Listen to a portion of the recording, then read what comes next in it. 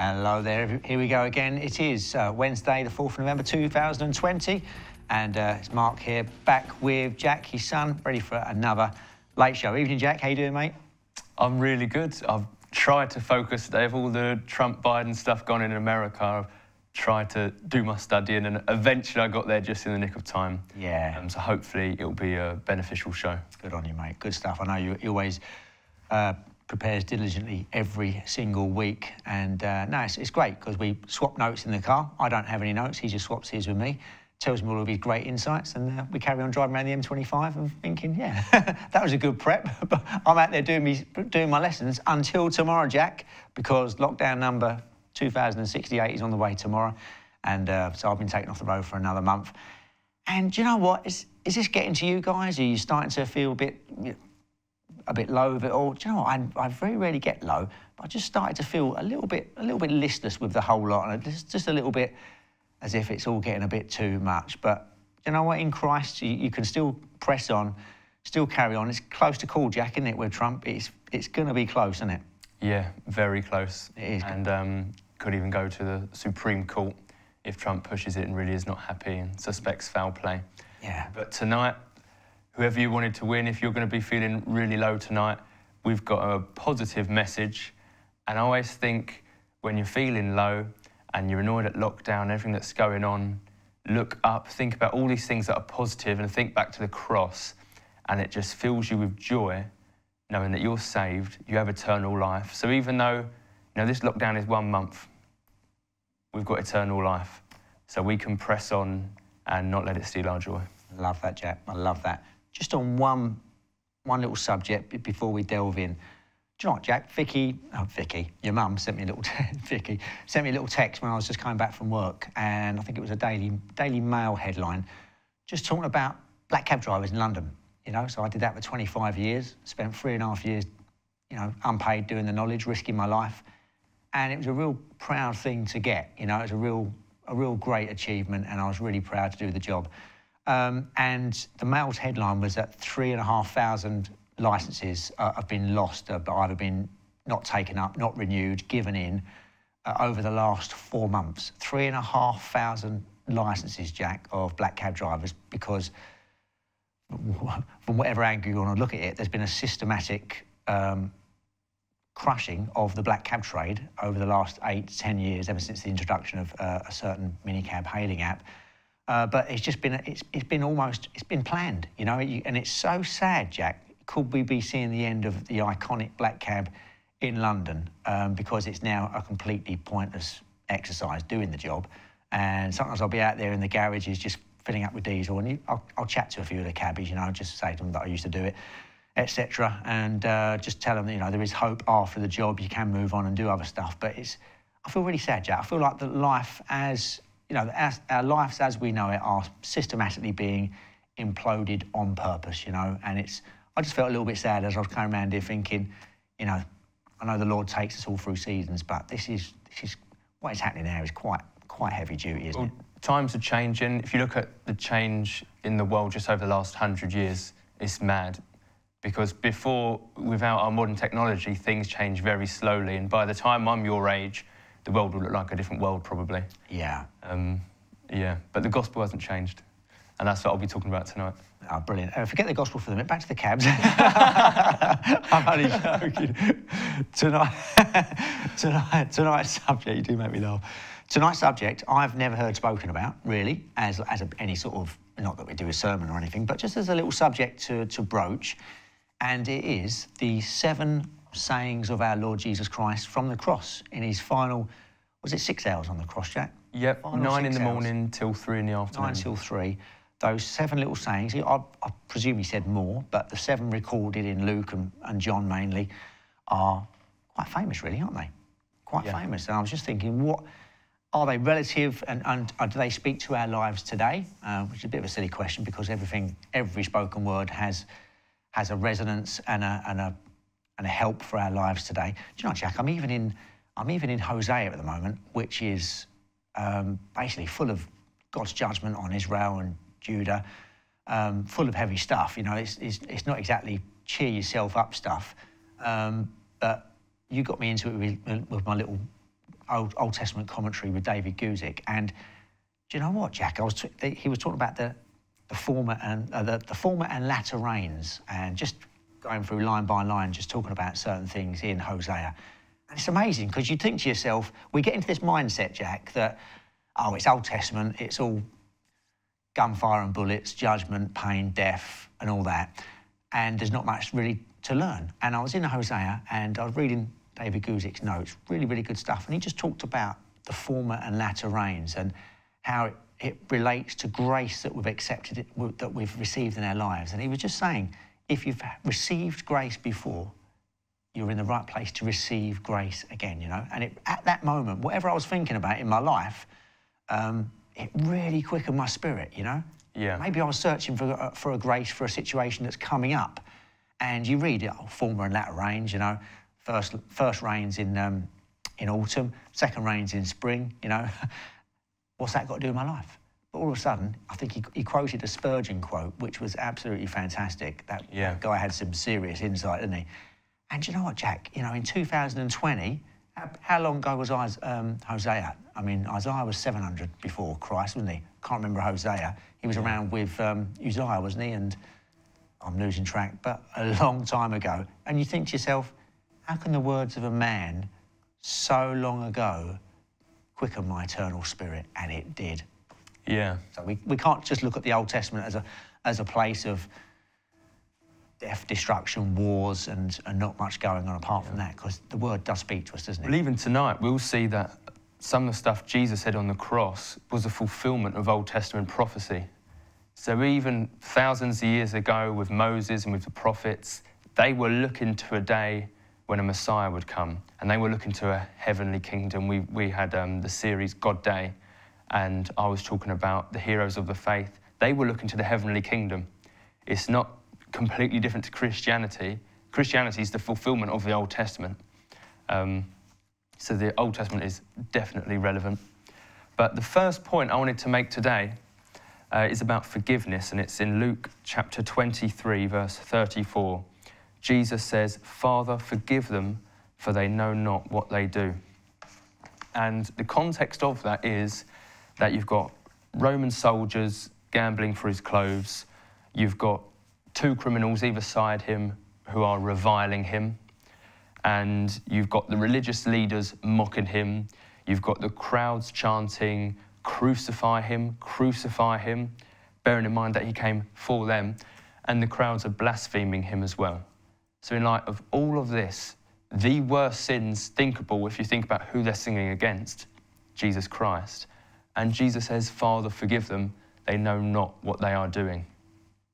And his heart is so different to ours. Like, if just one person mocks us and, you know, whatever they say, it's unlikely that we're going to think, you know what, Father, forgive them. We're just not like that, you know. We'll probably just, "Oh, shut up," smack him in the head or something. But Jesus was so different. He is the God of all the universe being crucified, and the people who hate him most, he's saying, "Forgive them." Like, he's so on another wavelength, but he does tell us to be like that as well. You know, he says, "Love your enemies, pray for those who persecute you." So he's bringing in new teaching, which a lot of people would never think to do. You know, you think, "Oh, love your neighbour and hate your enemies," but he says, no, love your enemies, pray for those who persecute you. So that's the first thing he said on the cross, at least what's recorded. Do you know, Jackie, the Lord is such an example for us, isn't he? And do you know what? Sometimes when we're working out of our flesh and trying to do things of our own volition, you know, today I'm going to do this, or today I'm going to be better at that, we're always setting ourselves up for a fall, because in our flesh, the Bible says, dwells no good thing. And the way that we can emulate Jesus, you know, which we are told to do, you know, we are to be, you know, to be Christ-like, exactly, you know, we have the mind of Christ, you know, put on the full armour of God and go and be like the Lord. But we can only do that by the Holy Spirit working in us and then coming out of us. You know, the moment we try and think to ourselves, right, it's Tuesday and I'm going to be really nice to people today, and then you go down the road, blah-de-blah, something happens, someone cuts you up or something, and it goes straight out the window because we're acting out of our flesh. Yeah. And the way that, I don't want to make it sound like a formula, but the way that we walk in the Christian life is that we allow the Lord to work himself into us, as righteousness, as eternal life. And then slowly, as it changes us, we work it, he works it out of us, through us and out of us. And it's only then, Jack, that we can have, you know, moments of actually really liking someone that you formerly disliked. How's that work out? You know? It's amazing, isn't it? I mean, we are... And then when you fall short and you say, Lord, I can't do this, I can't do it, that's when we receive grace from the wellspring of life. Isn't it wonderful, Jack? And he says, that's all right, I know you can't do it. Come closer to me. And he draws us closer, doesn't he, Jack? Yeah. You know? He's so good, and he's made us for good works as well. He doesn't leave us, he saves us, gives us a brand new heart, and then we're able to walk in more righteousness than before, and hopefully every day more so than the previous. Absolutely. But also in this passage, like, I was just thinking, there's probably people watching who think, I've sinned so badly, I've done something so evil, surely God can't forgive me. And you see here, Jesus wants these people to be forgiven who have done such evil, you know. You've not crucified Jesus. You've not mocked him to his face.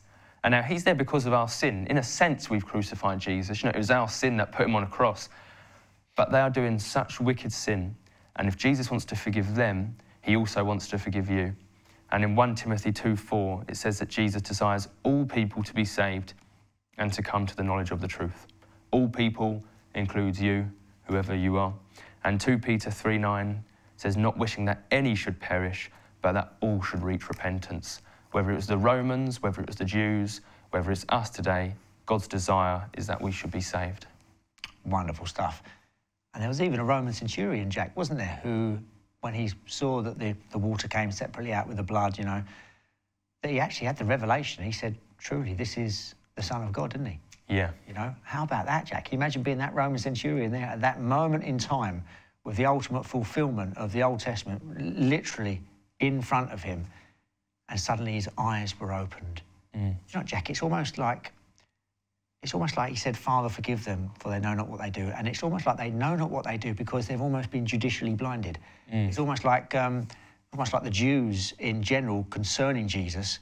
Blindness has overtaken them in part up until this day, isn't it? You know. Yeah. And it's almost like we desperately need the Lord to unveil us, don't we, Jack? To actually open our eyes, soften our heart, you know, and let us see once again. You know. Yeah.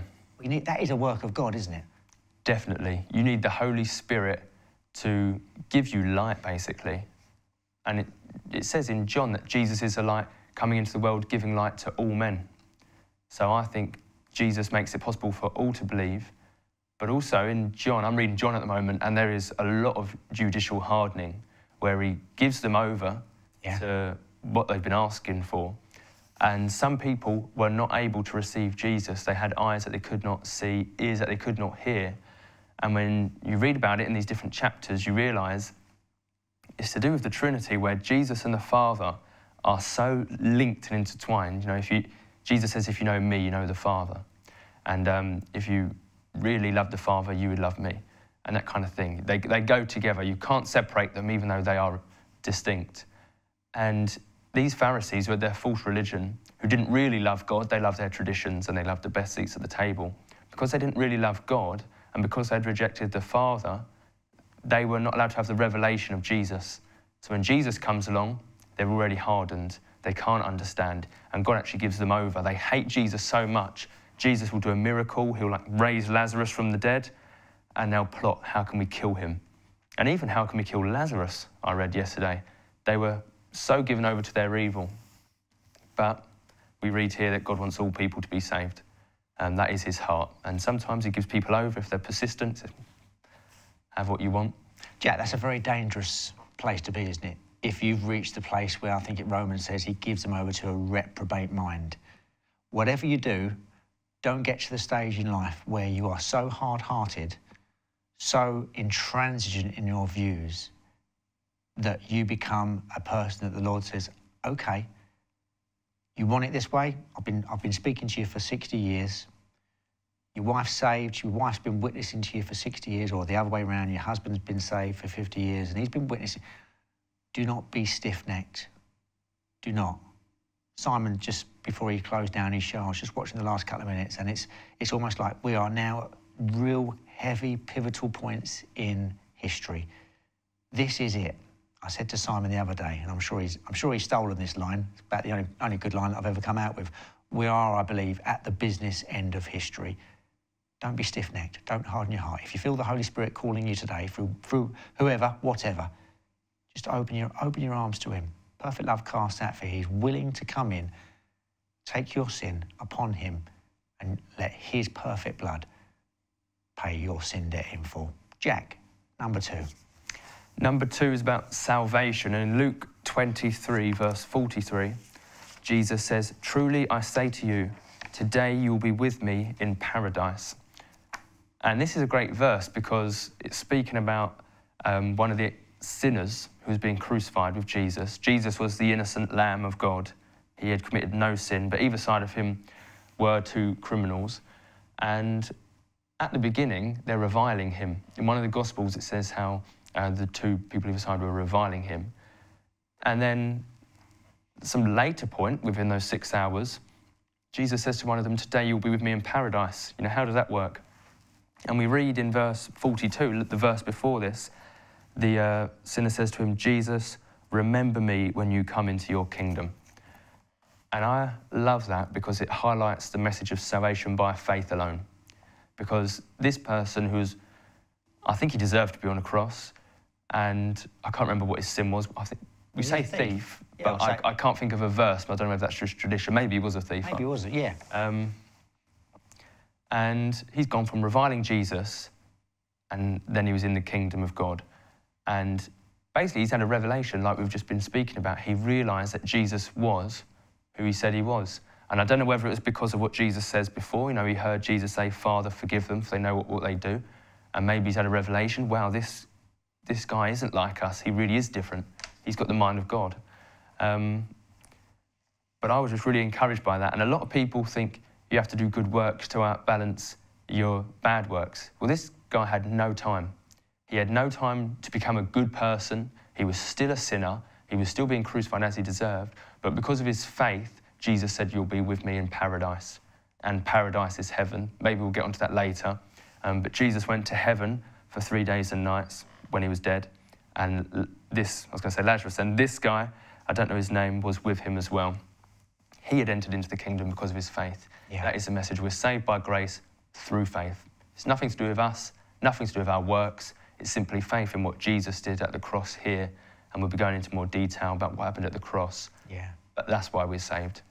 So we never had time to run down to the local church, get baptised, jump out, lead a crusade, lead a healing crusade, quick Bible study, loads of good works down at the old people's home, and then he felt good. He had no time for any of that, did he? And it rules out purgatory. Jesus didn't say, "Oh, brilliant, you believe, now just have 60,000 years in purgatory and then enter into my kingdom." He said, "No, today you'll be with me in paradise." There's no in-between state. You're either saved or you're unsaved. Yeah. You're either a believer or not a believer. In the kingdom, out of the kingdom. Yeah. It's black and white in this sense. Yeah, there's very little grey, is there? Yeah. I know. Jack, this is the subject that gets a lot of people going. Paradise. The areas of heaven, as we say, you know, third heaven, second heaven, wherever it is. Where do you see the Lord going after he died? You know, where's that little scripture in 2 Peter, isn't it, where he went and preached to the Old Testament saints, that one? Yeah. Does that ring any bells with you? So I've changed my mind within the last year on this. I used to believe that before the resurrection, no one went to heaven, but everyone went to Hades, and there's 2 compartments, Abraham's bosom, paradise, and then you've got the bad part, which is Gehenna. And it was only when Jesus, he died and went to preach to the saints, declared victory over the unbelievers, and then took them to heaven. I've actually changed my mind on that. Yeah. I'd heard a really good teaching on that and was convinced. And now, looking at the biblical evidence, I think actually no, all believers throughout history, even way back in the Old Testament, they went to heaven straight away. And part of it was that I was told that paradise is not the same as heaven. Paradise is a separate place, and eventually they were taken to heaven.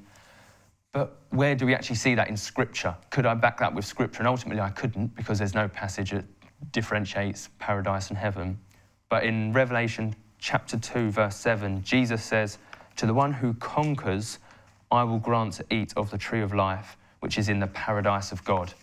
So this is a few decades after the resurrection, and he's still talking about paradise. The tree of life is in paradise. So paradise is where God is. And obviously God's in heaven, that's where his throne is. And in 2 Corinthians chapter 12, verses 2 to 3, Paul is talking in the third person, as Jewish rabbis often did.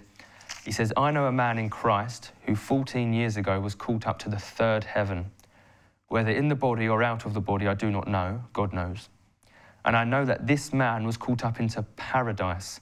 Whether in the body or out of the body, I do not know, God knows. So Paul's talking about himself. He's equating them, isn't he? He's equating paradise with heaven. This is after the resurrection. He's saying he went to heaven, he went to paradise. In the body or out the body, I don't know. And he calls it the third heaven because the skies were called the heavens. So you've got, you know, our immediate sky, the first heaven, then you've got the rest of the cosmos, the universe, the second heaven, and then the third heaven, where Paul visited, is where God's throne is. And we've been able to go, you know, planes going throughout the first heaven, man on the moon, we've been to the second heaven, but third heaven, you can only go there if you're a believer. It's the blood of Jesus that gives you access. And Paul visited, and so there we see that heaven and paradise are the same. He's made them link. So when Jesus says, you'll be with me in paradise, he's saying he's going to heaven. But there are a couple of verses that, if you read them from a certain angle, suggest otherwise. You mentioned one, what was the one you mentioned? Oh, what, in the car? Just a minute ago, you said, is in Peter, I think. Oh, is it 2 Peter 3? Only just popped in my head, but one of those little tough, let's have a little look. Are you there, Jack? It might be 1 Peter 3. Might be 1 Peter 3. Verses 18 to 20. OK. You can tell I'm not in Voice in the Wilderness anymore.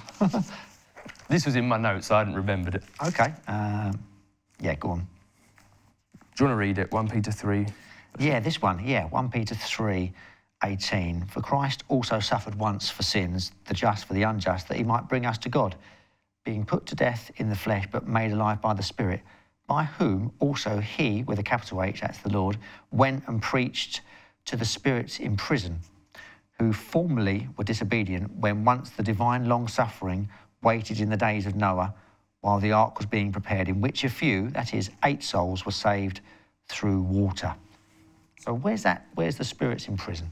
So first of all, you've got, so some people say, oh, therefore Jesus, he actually went to hell, and preached to spirits who are in prison, because in the days of Noah they were disobedient.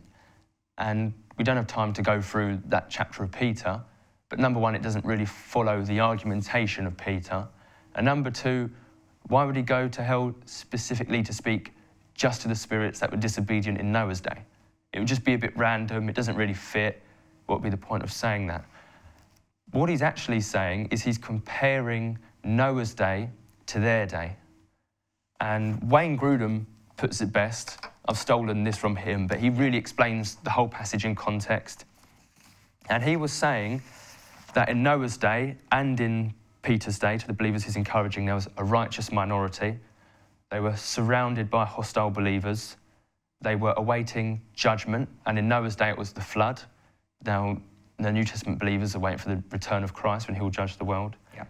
And he's encouraging them to witness boldly, just like Noah witnessed boldly. And he's saying, and Noah was ultimately saved, and they will too. That's the argumentation in the passage. And he's saying, Jesus is saying that he was preaching through Noah by the power of the Spirit, and he can preach through us by the power of the Spirit today. That's the comparison he's making. So these spirits are now in prison, but when they were preached to, that was when they were on the earth being disobedient in the days of Noah. That's what it's saying. I've got you. Brilliant stuff. OK, this is an interactive show, so if you want to text us through and email us through, you're more than welcome, and we will get you involved in the show. So let's have a little look now. All good stuff.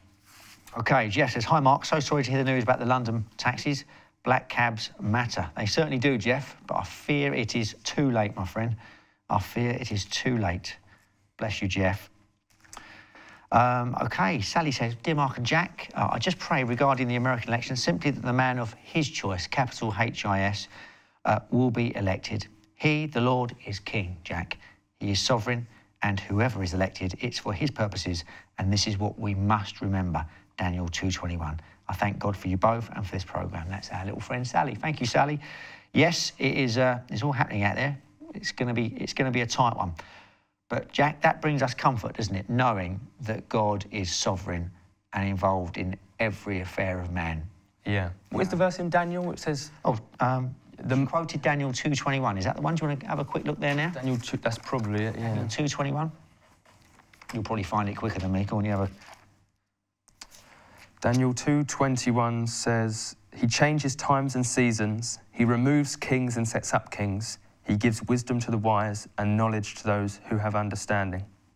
Yeah. There's also another one that's mentioned quite a lot in Daniel where it says how the Most High is active in the affairs of men. Ah. It's not exactly that wording, but it's more or less that. Yeah. And because Daniel talks a lot about kingdoms and kingdoms raising and empires being destroyed. And he's basically saying God is involved. I remember once a girl at university said to me, "Oh, I believe in God, but I think he created the world and then just stepped back and let us get on with it."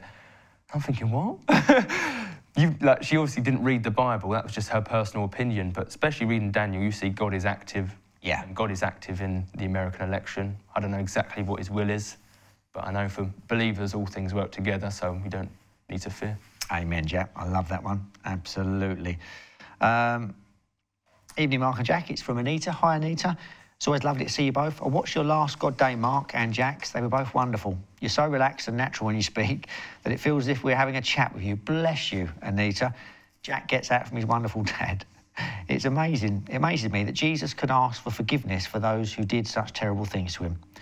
We're all sinners and we're so lucky to have our Saviour. I feel that every day, Anita. Literally unworthy. I see dark days ahead, but I'll follow the light. And it shines brighter than anything that the enemy can throw at us. That's true, Jack, isn't it? You know, the darkness cannot comprehend or overcome the light. And the more light we ingest, the more light we know, the harder it is to extinguish. We will gain the ultimate prize if we stand firm. How can we fail when he gave so much for us? Even on the cross, he brought comfort to the thief. How about that, Jack? That's almost untenable, that idea, isn't it? A man that deserved to be there, and he brought comfort to him. Oh, wow. Who recognised that he was the Son of God. We are blessed. God bless you both, everyone at Rev, and all the viewers. Much love from Anita. Thank you, Anita. Wonderful. And I want to say thank you to our lovely viewer in Scotland, the lady that emailed in and said she watched my little God Day while she was doing her cooked breakfast, Jack. And she really got a lot out of it. So thank you so much. I'm sorry I don't get time to reply, but it really made me smile. Really made me smile. OK, Jacko. Number 3. Should we go there? Yeah, so in John 19, verses 26 to 27, Jesus says to Mary and to John, "Woman, behold your son." Then he said to the disciple, "Behold your mother." And what's happening there is he's on the cross, and there's a group of faithful women there who had followed him, and just one of his apostles had followed him, which was John, who's called the disciple that Jesus loved. And he's basically saying, Mary, John is now your son, and John, Mary is now your mother. Because we think Joseph isn't mentioned barely at all in the Gospels, only at the very beginning, so he's probably dead. And it was Jesus' duty to look after his mother, and because he's dying, he's given the duty over to John. And it just struck me how, you know, some people are very spiritual and they only think about heaven. And the Pharisees are an example of this, but a bad example, where it's the verse that mentions Korban, which is basically they're supposed to give parents... Even Jeremy got into the New Testament, didn't he? I was thinking that, yeah. But they were supposed to look after their elderly parents, and instead of giving money to them, they just give it to the synagogue and say it's Korban. So they're supposed to look after parents, but they try and spiritualize it and instead just give money to the temple. And it is not like that. Jesus was focused on the kingdom of God. He says, my kingdom is not of this world, yet he did not forsake his earthly duties, and we should be the same. Jesus made sure his mum was all right, that John was going to look after her. And even Paul in, I think it's in Galatians, let me find the verse. Galatians chapter 2, verse 10, he says, and this is in the context of evangelism, him being sent to the Gentiles and Peter to the Jews, and he says, only they asked us to remember the poor, the very thing I was eager to do. So even though they're bringing the gospel to all these different groups of people, they still want to remember the poor, help those in need. Often it's just liberal Christians who are very light on the gospel, not so focused on Bible teaching. They just want to do good things. And then sometimes we can think, no, let's just preach the gospel. It's all we need to do. But actually we need to preach the truth and the whole of biblical truth. But actually we need to love each other as well. And in 1 Corinthians 13, you know, you can have all these spiritual gifts and all this knowledge, but if you don't have love, you're just a clanging cymbal. Absolutely, Jack. So we need to strike the balance there. There's an old saying, isn't there, that some people are so, what is it, heavenly minded, that they're no, do you know what the next bit is? They're no earthly good. Okay. So it's no point us, you know, becoming a monk and hanging about in a cave somewhere, you know, waiting for the rapture and talking to no one and flagellating yourself with a whip and trying to, you know, just doing nothing at all but trying to be whatever holy is. You know, love needs an outworking. Love worked in needs an object to be loved, you know. And do you know what, Jack? Yes, we need the word, we need the scriptures, we need good doctrine, we need to know what we're on about, you know, but we need to be relevant, and that's relevant to our friends, our family. You know, I had a lovely little chat today with someone who just lives very close to us, might even be watching now, and you can tell that the Lord is just quickening their spirit about salvation and the end. You know, I think they're quite concerned. And it was great just to have a little 10-minute witness there. The Lord was, you know, was speaking hopefully through me, and hopefully I shed some light to this person, you know, and hopefully they could find some hope, because you could just see a little sense of slight despair about what's going on. And obviously, if you're in the world and you've rejected the Lord, this is a living nightmare, you know. But we can see that we can see what's going on through this situation at the moment, and we can see Christ working through it. So don't sit in a cave. Don't sit there talking to yourself, waiting for the Lord to take you home. Occupy. Jesus said, "Occupy till I come." Get on with your job, whether you're a dustman, driving instructor, you know, policeman, whatever you do. Get on with your job and go and be Christ. Go and be salt and light to a dying people and a dying world who are looking now for answers more than ever, more than ever. So go and be love in action, backed up by the word. Thanks, Jacko. Any other little nuggets on that little scripture? Well, we know that John was faithful, and in the next verse we read, it's John 19:27, and from the hour the disciple took her to his own home. And this is a disciple who's the Apostle John. He wrote the book of Revelation, he wrote his 3 letters. So this is like a big name, and all the Christians that ever existed, he's in the top tier, yet he was still willing to look after this, I don't know how old she was, maybe not quite elderly. Yeah. But this woman who's not even related to him, he was willing to look after her. So even if you're a big name preacher, you might be a pastor, doesn't matter who you are, you need to show love, you need to support one another. Amen, Jack. I like that one, mate. Absolutely do. Brilliant stuff. Right, should we go on to number 4? Yes, number 4 is in Matthew 27, verse 46. My God, why have you forsaken me? Those are Jesus' words on the cross. And earlier we said how the New Testament is the fulfillment of Old Testament scripture. Jesus didn't come out of nowhere and say, let's start a new religion. He says, all of the scriptures, Moses and the prophets, they all speak of me. And if you read the New Testament, you see countless Old Testament references. And here he's quoting Psalm 22, verse 1. Do you know, Jack, you're just starting to whet my appetite. Mum and I visited Pastor Derek a couple of weeks ago. We had a night away near Aylesbury, and we popped into Derek and Hillary. And oh, by the way, guys, when you see Derek on the Q&A, and he's in that little room surrounded by about 8,000 books, believe me, it's about 8 million books in there. I did laugh when I walked in there. He's got about 8 million books on every subject under the sun, and it was great, absolutely great. But he gave me a lovely little book to read by, what's his name, Arnold Fruchtenbaum. You've heard about him, haven't you? Mm-hmm. Who's a Messianic Jew, and it's about Messianic Christology and how the Old Testament, with the law, the writings, the prophets, points to the coming Christ as the fulfillment in those 3 books. And boy, is it deep. It is an absolute revelation. And Jesus did turn up, Jack, didn't he? He didn't turn up out of the blue. King David, when he wrote Psalm 22, was about 1,000 years before Christ even came into action. Silly phrase that, but appeared on the earth. And crucifixion hadn't even been invented. as a form of death at the time. And it appears in there, that, Jack, doesn't it? Psalm 22. My God, yeah, why have you forsaken me? me? It even says they've pierced my hands and my feet. Why would you write that? Yes. Especially if crucifixion hadn't even been invented yet. It hadn't. It's so the mind of God. He inspired, is it David, I think, to write this? Yeah, Psalm of David.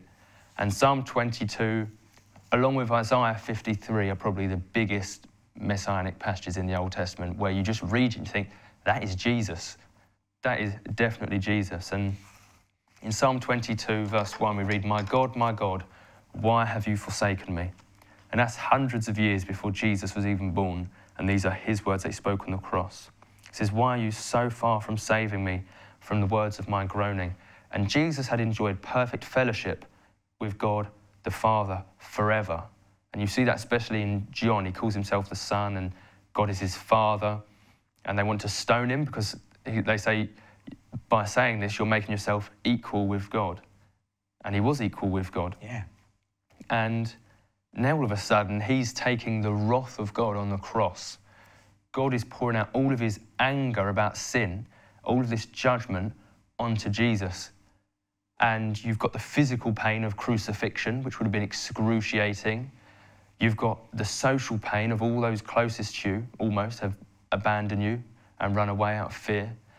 And then you've got the psychological, spiritual pain of taking all the sin on the cross, where Jesus detested sin so much. And he says in John that the Father has given me judgment. It's Jesus who's going to judge the earth. It's Jesus who will throw people into the lake of fire for being wicked sinners. He hates sin so much, and yet he's on the cross taking our sin. He became a curse for us. It says in Galatians, and 2 Corinthians chapter 5 says he became sin for us so that we might become the righteousness of God. And from the perspective of the Romans and the Jews, they're probably thinking, oh, this man is just cursed of God. Yeah. This man is stupid. He's come with all this message, and now look at him, he can't even save himself. And the great thing about this psalm, Psalm 22, is that at the beginning you see how Jesus is forsaken and he's suffering and he's in pain. And then nearer the end, you start to see actually this story isn't a miserable story, it ends positively. And I mean, there's quite a lot of good verses you could use here for the resurrection. But in verse 21, it says, save me from the mouth of the lion. You have rescued me from the horns of the wild oxen. I will tell of your name to my brothers. In the midst of the congregation, I will praise you. You who fear the Lord, praise him. And he goes on to say in verse 24, for he has not despised or abhorred the affliction of the afflicted, and has not hidden his face from him, but has heard when he cried to him. And in verse 27, all the ends of the earth shall remember and turn to the Lord, and all the families of the nations shall worship before you. For kingship belongs to the Lord, and he rules over the nations. And it's worth reading the whole psalm in your own time. But we see that transition from suffering and pain and being abandoned to actually, no, God has delivered me, he has saved me, and I will sing his praises forever, and all of the nations shall come and worship him. And that is what has happened. I mean, look at the world today. Christianity is the biggest religion, and obviously a lot of it is not true Christianity. It's not true relationship with God. But Christianity is spread all the way to England from Israel. We're here now, followers of Jesus. It has happened exactly what he said. Jesus suffered, but then he also rose again. He had the victory in the end. He had the last laugh over Satan. Wonderful stuff. You know, Jack, what you said a couple of minutes ago about it worries me that certain pseudo-Christian cults always try and bring the Lord down from deity. All right, he was not God in flesh, but the people that were there at the time, the Pharisees, it was blazingly obvious. We're going to stone you because you've what? You've made yourself equal with God. I mean, do you know what? I'd rather take it from the people that were there at the time and that were stoning him because it was blasphemy. He was making himself God. Before Abraham was, I am, John 8:58. He knew what he was doing, you know. Yeah. That man, that Lord Jesus Christ got stoned because he was saying, I am. Amazing stuff. And I love the passage just very quickly at the end of John, where Jesus has risen from the dead. He's come back, and Timothy's saying, I won't believe until I see his wounds And then he sees Jesus, he sees his wounds, he touches them, and he says to Jesus, my Lord and my God. Love that one. That is how we should think of Jesus, as our Lord and God. Amen. Brilliant stuff. Email time. Brian always comes in with some absolute nuggets. Brian, last week's one I read after the show. Fantastic. Brian says, great insight, Mark and Jack. Were you suggesting that when Jesus preached to those in prison, it would have been, as you said, that Noah did when Noah was yet alive before the flood? That was what Jesus did within the 3 days before he rose, or within the 40 days when he was alive again before he ascended, or perhaps both, question mark. It's always been a difficult one for me. Thank you, Brian. Brian, it's out of my league, mate. I literally, do you know, one thing I started to realise as you get older and in the faith, actually, the less you know. And I've actually become far less dogmatic about certain positions. I was chatting to Brother Jeremy this week, and you get to the point where you have so many conversations with yourself trying to form certain opinions, and it's let the Lord speak to you, let the Lord minister to your spirit. Truth is truth, but you'll find as you walk with the Lord, you're open, okay? You are open. There are different ways of seeing things, and maybe I'm just getting a bit of an old dinosaur, but Brian, great little text there. But also, just to clarify and answer his question, the preaching that Jesus did was through Noah. Through Noah. When they were being disobedient. So it's talking about the spirits who are now in prison, but the preaching was when they were on earth being disobedient. Yeah. Hopefully that makes sense. Yeah, hopefully that makes sense. Cheers, Brian. Sheila says, evening, Mark and Jack, there's food for thought. What else did Jesus say? I've always considered that what was recorded at the cross was all that Jesus said at that time. Quite troubling that we don't know. Do we know, therefore, all that we need to know? Thank you for another engaging discussion. Thank you, Sheila. Do you know what? If it's there, it's all we need to know. Maybe he said more, maybe, do you know what? Maybe I doubt he said loads. He's taken all the wrath of God on the cross. Yeah, he's not probably weren't in the mood for a chat, to be honest. Yeah, do you know what? Yeah, absolutely. Evening, Mark and Jack. Many thanks always for your excellent programme. Refreshing, sound doctrine. Read the cross. The late Barry Smith. I love Barry. Do you know what? He could read the weather forecast, Barry, and just be entertaining, couldn't he? Who has often had his end-time messages repeated on Rev, once said that at the start of his ministry, he was advised by one of his wise mentors that when preaching, quote, begin at the cross and finish at the cross. Whatever else you preach in between is just academic. That's lovely. Another recent quote I heard, but cannot recall the source, was, as you move closer to the cross, you move closer to home. Every blessing and shalom in Yeshua. Leslie and Marianne, the Cheltenham 2. Thank you, the Cheltenham 2. Brilliant stuff. Hi, gents. Is it in Daniel that it says, this generation will not pass away from the formation of the state of Israel in 48? Hope so. I was born in 48. Blessings from Jill. Bless you, Jill. It's in the Gospels, isn't it? This Matthew 24. Matthew, isn't it? And maybe Mark and Luke as well. Yeah, I think they did say it as well, didn't they? Oh, Jill, I think as we say, we're in the business end of history. It's really, really exciting. Phil says, first time I'm tuning into the show. Listening to you both is a great encouragement. Thanks, Phil. Brilliant stuff. We do our best, and we have a few laughs along the way. God bless you, Phil. Sue says, hi, Mark and Jack, great programme. I believe Jesus fulfilled Scripture as the first fruits. That's the first person to ascend to heaven. So the Old Testament saints, brackets, before the cross, went to paradise. That was a holding place till Jesus' resurrection, when paradise was then transferred to heaven. Bless you. Thank you, Sue. Great little text. Good stuff. But that can't quite be right, actually, because in 1 Corinthians 15, talking about the rapture, it's called the first fruits. And if you talk about a rapture passage, it's always the first fruits. So it's not the first person to go to heaven, but the first person to actually rise from the dead, rise from heaven and come back to earth. Because when we're raptured, we're raptured so we can reign with Christ for 1,000 years in Revelation 20. He actually came back to earth. He's the first fruits because he rose back and came back to earth, risen from the dead in a new body. And if he's the first fruits, we will also at a later point come back, rise from the dead, from heaven, come back to earth. Brilliant stuff. Jack, just running short on time. You know what, an hour's not long enough, is it? It just isn't. Let's steam in, because you do put some work into I'll try and be quick. So number 5. Number 5. John 19:28, Jesus simply says, I thirst. Yes, and there's not so much insight into this, but one important thing to say is that it fulfills Old Testament prophecy. 2 verses in the Psalms, the Messiah says, my tongue sticks to my jaws. And in Psalm 69, for my thirst, they gave me sour wine to drink. And that's what happened. He was thirsty and they offered him wine. And at the beginning of his time on the cross, he refused it. But then right at the end, he accepted it. And you can't be 100% dogmatic as to why, but I think probably because he had two more very important things to say, and he wanted just a bit of strength, and he wanted to be able to declare it, because for the next two it says he cried out. So he's really saying their declarations, and one of them, this is number 6 in the list, he says in Luke 23, verse 46, "Father, into your hands I commit my spirit." So earlier I said that he went to heaven, because he says, "Today you'll be with me in paradise," which is heaven. And he's saying here, he's given his spirit to the Father. He's going to be with the Father in heaven. And that is also a fulfillment of Old Testament prophecy in the Psalms, because this is so biblical in the Old Testament sense, everything he's doing.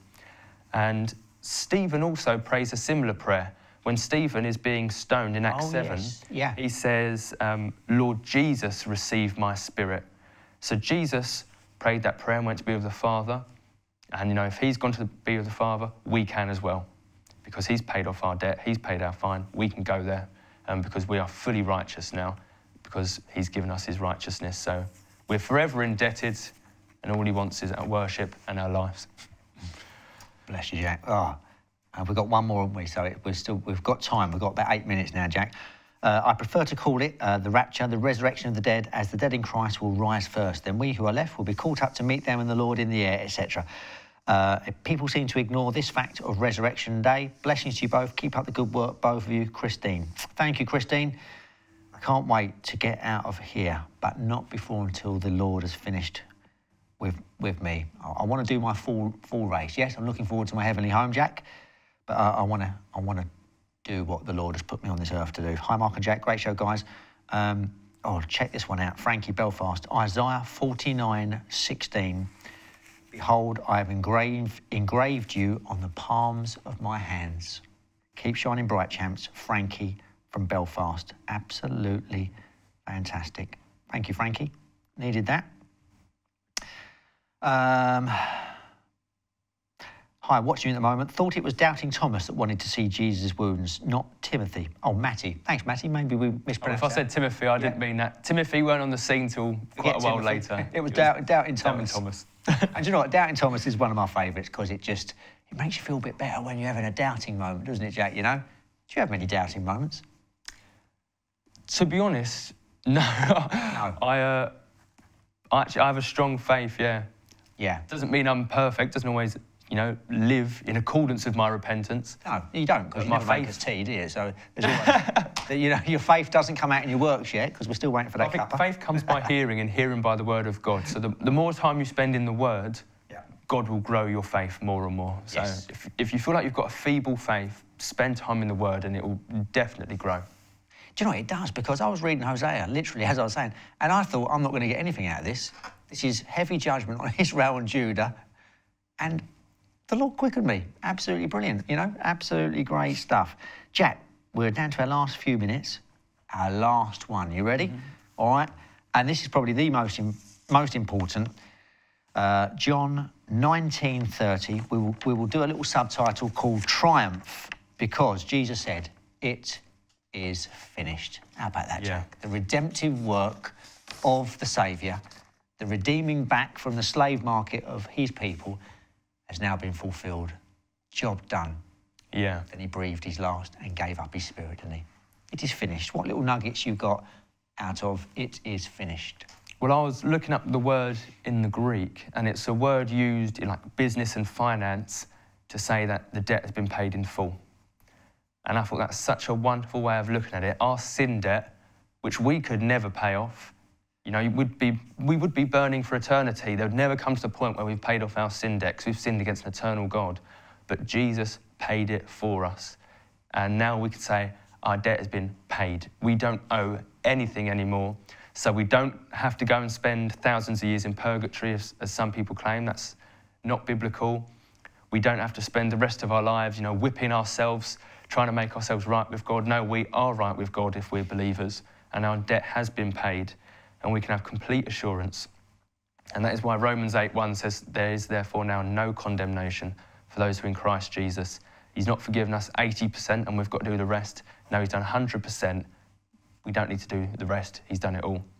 And in Hebrews 7, verse 25, it says, "He is able to save to the uttermost those who draw near to God through him. So Jesus saves us completely and fully because our debt has been completely paid. And that's such a wonderful thing to think about with all the stuff going on in the world. And you might be loads in debt now, especially if you're not able to work and you might not have received money from the government. You might think, how am I going to pay off 30 grand debt? And then you think, actually, there's a worse debt, my sin debt, and that has been completely paid. So rejoice whatever situation you're in. Yeah. We can always rejoice. Wow. Thanks, Jack. Good little text here. Hi, guys. Ephesians 4:7-10 speaks of Jesus leading captivity captive. I've always been intrigued by that line. So he went down into the earth before going to the Father, and many were seen alive who had died. That's talking about Jesus descending from heaven to earth, not descending from earth to hell. So he came down to earth, and most, especially the modern translations, make that clear. The ESV makes that clear, the NIV. These lower regions are the earth. He descended down to the earth. Yeah. And then he descended up again to be in heaven. Bless you, Jack. His ascension. Mark and Jack, thank you for your wisdom and teaching of the word. Enjoyed tonight's teaching. Thank you for sowing the word and the encouragement. God bless you always in Jesus' name. Karen, God bless you, Karen. Do you know what? If we can inspire you just to carry on another day, one day at a time, that's all we need, isn't it? Hi, brothers. That Jesus, in his painful, pressurised, very difficult situation on the cross, could 3 times reach out to others is so revealing. He gave his life wholeheartedly for others, and he's still the same. Thanks for the interesting programme from Eva. Eva's got a good insight there, Jack, hasn't she? To be in that much, I mean, we can't even remotely, not even imagine it. And yet he still was up there, loving in the most extremes of extremis, you know? You're gone all quiet, Jack, you all right? Oh, no, I was just letting you get through the emails. Oh, okay, yeah. So I was thinking, while you were saying that, the cross shows both his great love and his judgment. You know, if God wasn't a God of judgment against sin, he wouldn't need to punish his son in our place. But he's also a God of love. He loves us so much that he was willing to come down, like in Ephesians, from heaven to earth. And in Ephesians 2, it takes, and not even just that, the lowest position, even death on a cross. Yeah. That is how much he loves us. Thank you, Jack. Tony's come here with one really heartrending. Hi, both Willats, great guys. We put that Isaiah scripture you just read out, engraved on the palm of my hands, on our window. It cost us our home. The landlord kicked us out when our neighbours just complained a few weeks ago. The cost can be high, truly high. God bless, Tony. Wow, Tony. Wow, that is we look at this and the cost is tremendous. It's truly high. And Tony, I've got no words of real softness or encouragement for you there. That is a dire situation. And I pray the Lord will supply every need. And the cost can be, Jack. In the West, we've had it easy for a while, well, a very long while, really. You know, and our fellow brothers and sisters around the world have paid truly high costs. I do believe those days are now slowly drawing to a close, you know, and we are going to be made to make choice very soon. It's either the true God of the Bible, not a vague, nebulous, liberal Jesus God that, you know, doesn't intrude on people's lives. This is the true God of the Bible. It actually says you've got to make a choice. There's no more fence sitting. Hopefully you can make a choice from tonight's little programme with myself and Jack, and hopefully you make the right choice, that the Lord Jesus Christ paid your sin debt in full, and he wants to pay it for you, but you just have to turn to him in penitence and in faith with a contrite spirit, and he'll never, ever turn you away. I've no idea what myself and Jack will be talking about next week. By the grace of God, we'll be here Wednesday. Take care, look up, your redemption draws nigh.